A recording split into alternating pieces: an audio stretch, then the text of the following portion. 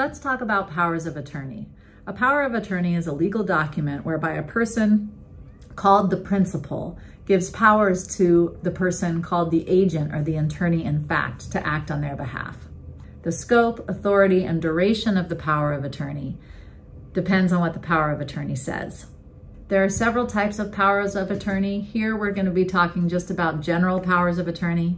These give your agent broad powers so that they can handle your legal and financial affairs if you become unable to do so yourself. If your general power of attorney is durable, that means that it stays in place even if you become incapacitated. Powers of attorney can be either springing or immediate. Immediate means that the minute you sign them, they're in place and your agent could take that power of attorney and conduct business on your behalf.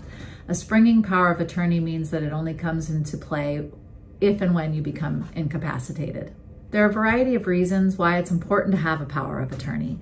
The first one is decision making. If you become unable to make decisions on your own behalf, then if you don't have a power of attorney, an agent listed, the only option is somebody to go to court and become your conservator.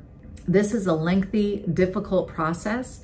If you have the power of attorney document, it sidesteps this entire process for many things that somebody would be trying to do for you if you couldn't do them for yourselves.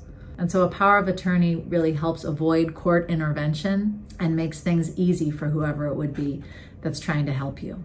And powers of attorney can give you a lot of peace of mind because you know you've got somebody in place when and if you need them.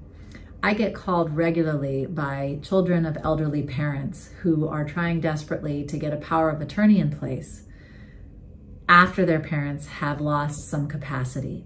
So it's really important to have a power of attorney in place that you put in place when you have capacity, because we never know what's going to happen. And especially as we get older, if you don't have a power of attorney in place for that special someone in your life who might be losing capacity, your only choice to help them will be to go to court.